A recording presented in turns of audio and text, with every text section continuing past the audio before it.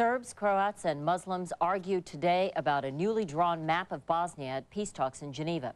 The latest UN compromise would give the Serbs more than half the country, the Muslims about a third, and the Croats less than a fifth. On the ground, though, the three sides are still trying to redraw the map by force. Barry Peterson is on the scene of the heaviest fighting in central Bosnia. Mostar last night, alive with gunfire and the thunder of artillery between Muslims and Croats. The Croats want Mostar as the capital of their slice of Bosnia. The Muslims are fighting desperately to keep their town. It's their route to the sea. By daylight, the damage is clear. Houses that have been burned out. Half of a cotton factory now useless debris. The Muslims are in the valley below. They can't come this direction because the Serbs hold the line. The Croats are coming at them from the hill across the way, so the Muslims in between are being squeezed.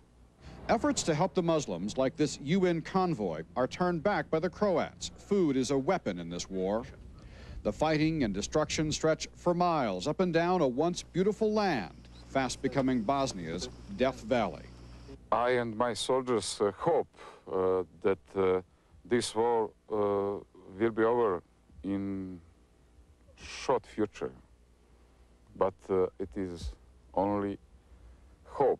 In Trnovo, the fighting is over, but there will be no easy peace. The Serbs burned out the Muslims, then the Muslims took control and burned out the Serbs. This is what's left. Miljana is Serb, born and raised here. Her house is gutted. Yes, I think it can be a city again, if the war finish soon, if the people come back. It will be better, she promises her neighbors, but she wonders if peace can turn enemies back into friends. Some of them will be my friends again. But I'm not sure that they will come back, you know. I'm not sure. The Serbs blasted the mosque, the Muslims burned the church. With hatred that deep, it may take forever to forgive and forget. Barry Peterson, CBS News, Trnovo. Israel's chief judge today refused to free John Demjanjuk, even though a court ruled 3 weeks ago that he was not Ivan the Terrible from a Nazi death camp. Demjanjuk's family wants to take him home to Ohio, but some Israelis want to try him again for different war crimes. The judge gave them 15 days to argue for a new trial. Still to come on tonight's CBS Evening News, Eye on America. Tonight, murder and mystery, the makings of a bestseller, and a real-life nightmare. 18 years ago, in a wealthy Connecticut suburb, a teenage girl was murdered.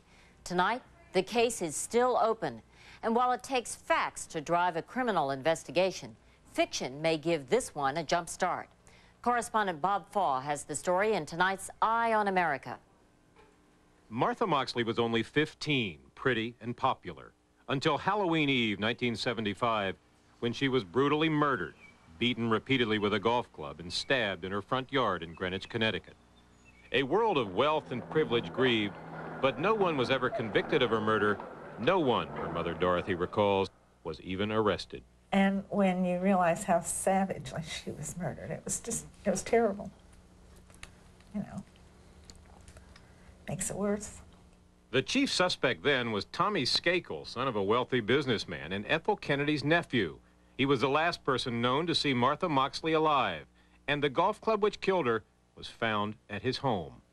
There were several suspects early on, and through investigation, we eliminated them and then zeroed in on Tommy. Retired Detective Stephen Carroll was an original investigator on the case. Thomas Skakel murdered. Well, this is what we theorize. Is there any doubt in your mind? No. There just wasn't enough evidence. You know, in your heart and soul, you know, that son of a did it. But you can't prove it. Your client, Thomas Skakel, did he kill Martha Moxley? Absolutely not. Absolutely not. Skakel, who passed a lie detector test, and his family, which originally cooperated with the police, have virtually stonewalled investigators for more than 17 years, angering Martha's brother, John. It just doesn't make any sense. And the fact that they are not talking tells you? They must be hiding something. Best-selling novelist Dominic Dunn feels the same way. In his latest book, a young man, very much like Tom Skakel, kills a girl very much like Martha Moxley. Almost all my things deal with rich and powerful people getting away with stuff that ordinary people don't get away with. And does that drive me crazy? It does. There is another reason Dominick Dunne could not forget Martha Moxley. Nearly 11 years ago, Dunne's own daughter, 25-year-old actress Dominique Dunne, was also brutally murdered, also on Halloween Eve. Her killer spent only 3 years in jail. The rage that Dunne felt over what happened to them drove him to complete his latest work. No justice for my daughter, says Dunne, nor for Martha Moxley. The reason I feel so passionate about this is that, you know, all these years, there seemed to be much more attention paid to protecting people who might be guilty than considering what has happened to this young girl. Nearly 18 years later, the unsolved murder is still so sensitive here in Greenwich that local police and prosecutors refuse to sit down and talk about it with CBS News. Dominick Dunne, though, was not so bashful. He says police botched the case, either because they were inept or because they were intimidated by the powerful Skakel family. Dunne says that his book has triggered several new leads, which he's already given police. His critics say Dunne does not know where fact ends and fiction begins. I don't think this is helping to just continue to stir up these codes, to continue to stir up these awful memories. That sentiment just makes me want to puke. A girl is dead. A girl is dead. I mean, that's what I keep saying. And nearly 18 years later, a mother can only hope that a bestseller yields something which no investigation has. I live with it every day, and it will always be with me, always be with John. We just need some closure. A resolution. Mm-hmm. In Greenwich, Connecticut, this is Bob Fall for Eye on America.